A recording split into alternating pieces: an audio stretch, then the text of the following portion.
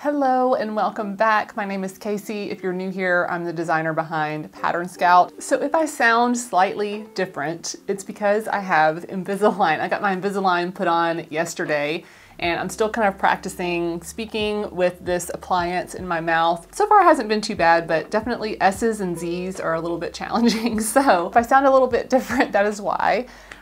Anyhow, this week I am going to be working on a couple of projects. Last week I was home visiting family for Thanksgiving. I did work on a pair of pants, the green twill pants that I've talked about in previous videos. I worked on those a little bit when I was home with my family, and really all I got through was the zipper construction, and I did like a kind of rough fitting of the pants, but I did film it.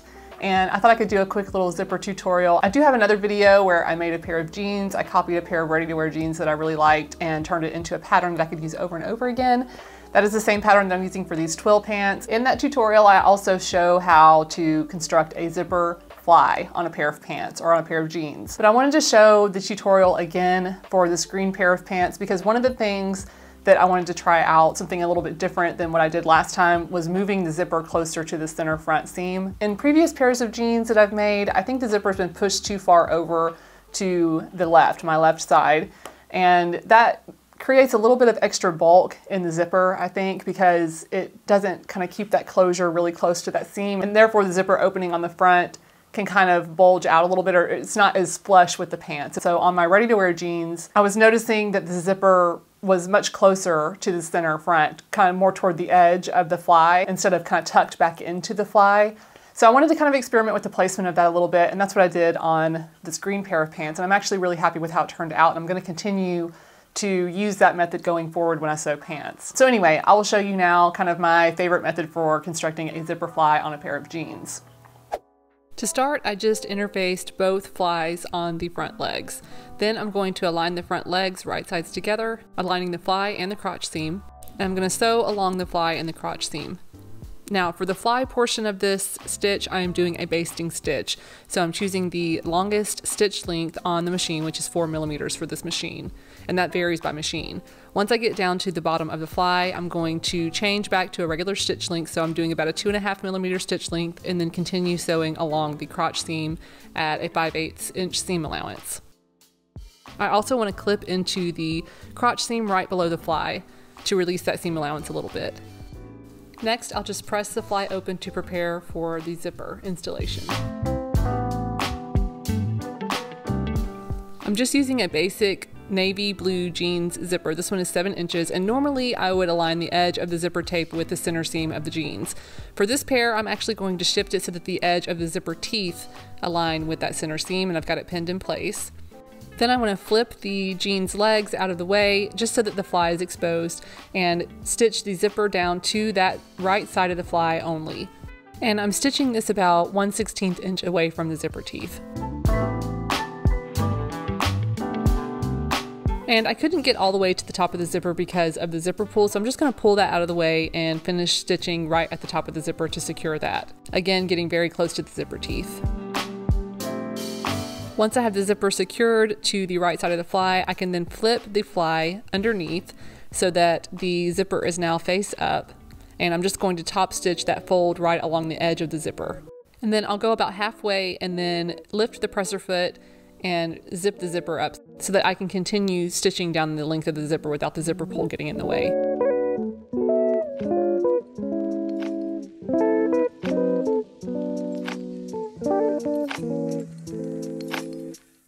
Now I can secure the zipper to the other side of the fly. So I've got the zipper laid flat here and both sides of the fly open. Now I just want to flip the fly assembly over. Now they're both pressed open and I'm pinning the other side of the fly to the zipper tape. Now the zipper is face down on both sides now, and I'm going to stitch this to the other side of the fly, again very close to the zipper, and in this case I can't unzip the zipper, so I'm just going to get as close as I can to that zipper pull and then I will secure that later. I don't have my serger at my parents' house, so I'm just going to use a dense zigzag stitch along the edge of the fly to help prevent that from fraying. So I'll stitch right along the edge there, and then when I finish I'm just going to go through and kind of trim off some of these little loose threads. So this is basically like a faux serger stitch. Now I want to top stitch the edge of that side down. That's the left side when it's facing me. And I'm just going to trace along the edge of that from the exterior. I'm using my Choco liner here to trace around where I want to stitch. And I'm kind of just feeling for it to see where I want to stitch it. And I'm also going to pin this in place to make sure it stays in place when I sew it. I'll take this over to the machine and top stitch around the edge just inside of that line, because that line represents the very edge of that fly. So I want to top stitch right inside that line. And I ended up doing 2 rows of top stitching for this. Now that the zipper is installed, I just want to install a fly shield. So this is just a little flap of fabric that covers the zipper on the inside and aligns with that left side of the fly. I have attached it to the right side of the fly with the zigzag stitch, and I'm just trimming off the excess there. Then I just want to add 2 bar tacks at the bottom of the fly to secure the fly shield on the interior so it's not flopping around. And you can see here how those bar tacks look from the exterior, and then if we flip it over, you can see that the bottom of the fly shield is secured to the pants and it's still able to open at the top. Now that the fly is installed, I can use a seam ripper to open up the center front seam where I sewed that basting stitch at the very beginning of the zipper installation. And now I can baste the pants legs together to do a fitting. The last step that I did when I was home working on these at my parents' house was I basted the side seam and the end seam together so that I could try this on and make sure that I like the fit. I'm pretty happy with the fit. The only thing that I need to fix is I need to take in the darts a little bit more at the back waist. I am getting a little bit of gaping there. I really like the zipper construction on this. I think these are going to be really nice and flat on the front here, which I like. I think the length is pretty good. I will hem these up just a little bit. They're actually not looking as flared as they will eventually look, but just because the seams aren't really pressed. So you can see there when I hold my leg like that, it looks a little more flared. Originally, I was thinking that I was gonna put like the kind of traditional cargo style pockets, basically that would be like a kind of slanted or curved opening here and then come straight down on the thigh. I have changed my mind. I actually think I want to do some cute little patch pockets here on the front, and I think that'll just be really cute. Kind of give it like a, I don't know, like a little 70s vibe, and that'll just be really easy to attach. I'm going to take these apart and take out the basting stitches on the side seams and the inseam. That'll make it easier to get those patch pockets on the front, and then I will put it back together and I'm going to finish the seams the way that I want to finish them. I'm probably going to finish the inseam with a flat felled seam, and then I'll finish the side seams with a serger. So yeah, and then I'll add the waistband and all that good stuff. So moving on.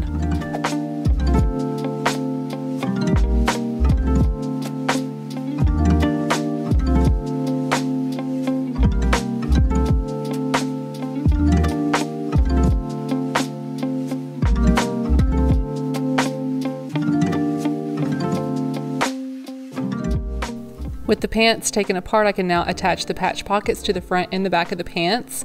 And I'm just pinning these in place, and I'm going to sew around the perimeter with top stitching in 2 rows of top stitching. And I'm going to be basically using 2 rows of top stitching in a lot of the detailing just to kind of keep everything consistent throughout the pants design.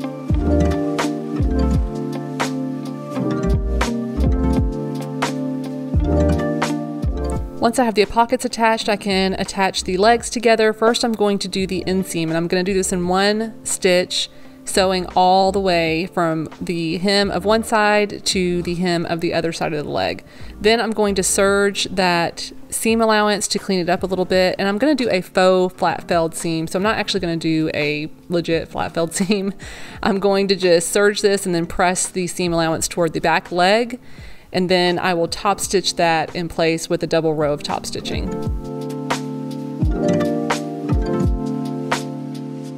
I'll do the same thing for the side seams, sewing with a straight stitch, then cleaning it up with the serger. And I'm not going to be able to do the faux flat felled seam along the entire length of the leg, so I'm just going to do it about 6 inches down from the waist.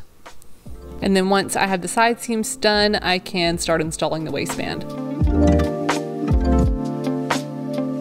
So if you want to see a little bit more information about how I construct a waistband, you can check out that video that I was talking about where I made the jeans that I copied from a pair of ready-to-wear jeans. And I go into a lot of detail on the entire construction process for a pair of jeans in that video. So be sure to check that out. I'll link that in the cards up here and down below in the description below this video. I've just interfaced the exterior portion of the waistband, and then the interior portion of the waistband is uninterfaced. I've got this pinned all the way around the top of the waist of the pants, and I'm just going to sew this on, and then I will flip everything over and finish it on the interior. Now, one thing that I want to make sure that I do, and something that I've actually kind of forgotten to do on a couple of pairs of pants and on my jacket that I made in the last video, is reinforcing the buttonhole location. I've made this mistake a couple of times recently where I didn't really fully interface those areas, and then the buttonholes got a little bit stretched out and kind of wonky and didn't really hold their shape very well. So I'm going to go in on this one once I get this sewn on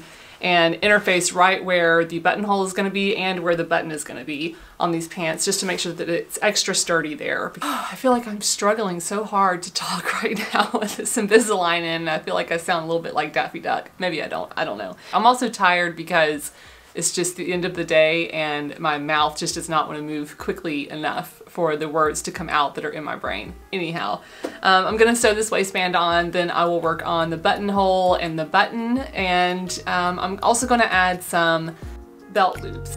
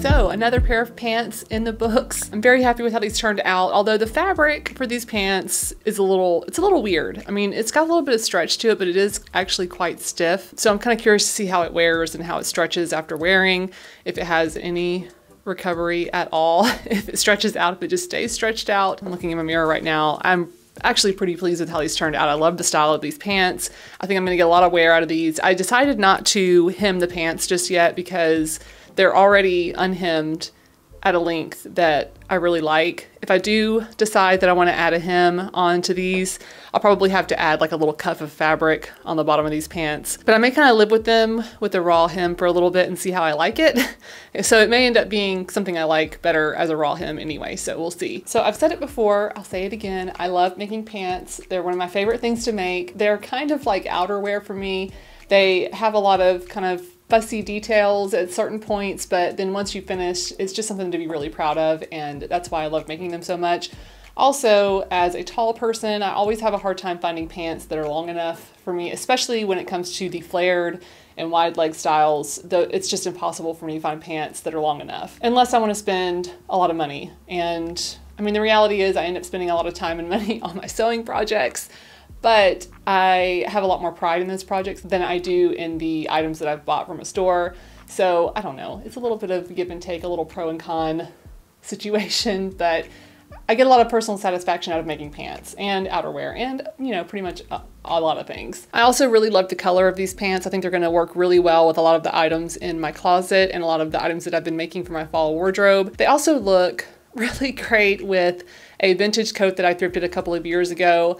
I got this coat at the St. Vincent de Paul thrift store here in Lansing. That is one of my favorite thrift stores. They have so many cool things. They have like a little vintage section.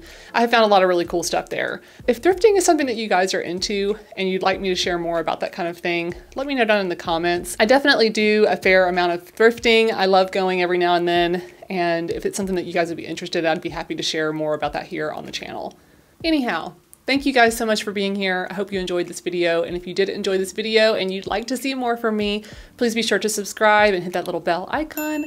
That way you'll be notified when I release new videos in the future. Okay, I think that's all I have for you today. I will see you in the next video. Bye.